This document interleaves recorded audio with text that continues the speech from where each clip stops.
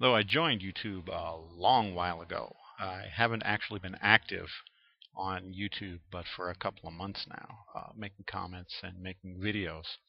And I guess I've reached sort of a milestone in that I have been blocked for the first time by someone. Let me check right here. Username William Givens. He had sent me a private message with a link to one of his videos about how you need Jesus to be saved and so forth. And I wrote him back and told him that I'd like to discuss that with him if he'd like. And he wrote me back and he said, "Hi, thanks for your reply. Yes, I would be happy to discuss things with you in a rational manner, Bill." So I thought, hey, great, here's somebody else that I can talk to and, kind of argue with because I like doing this sort of thing.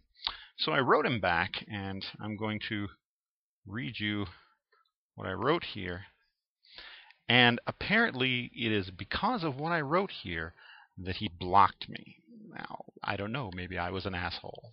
It's for you to decide. Here it goes. On the subject I wrote, "Where to begin?"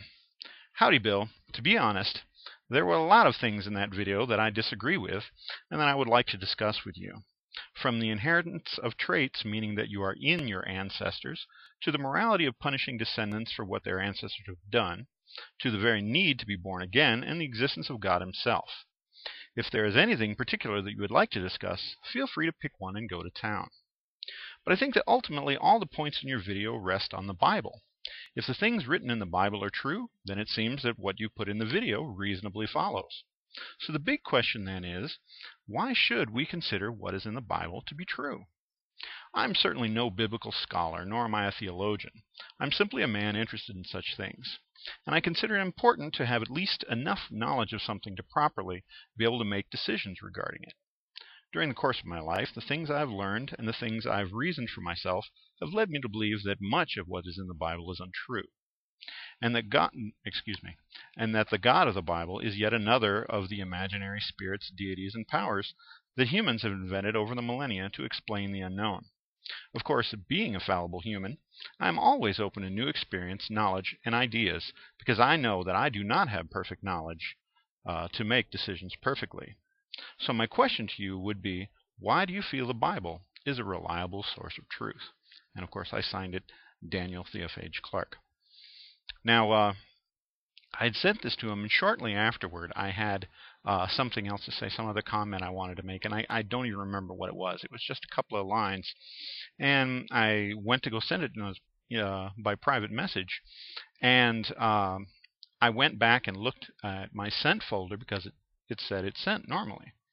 And I have a strange habit of obsessively reading what I write over and over. I don't know why. But so I go to the sent folder to read it again, and it wasn't there. And so I sent another one. Same deal. This was a couple of days ago. I just tried again today, and again, nothing. Although it says it sent it.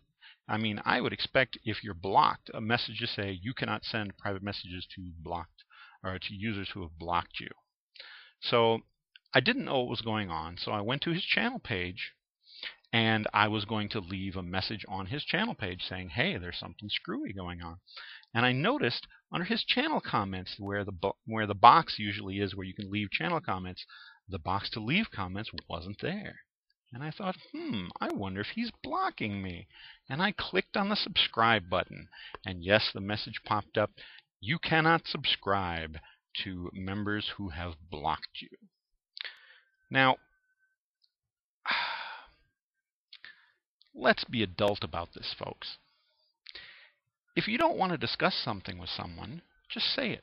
Write to them and say, hey, I really don't want to discuss this with you. I really don't feel comfortable with it, or I'm just not interested in it.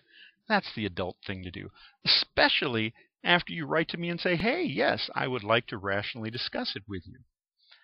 But to say nothing and then block someone? Come on, people. We're adults here. Let's act like adults, okay?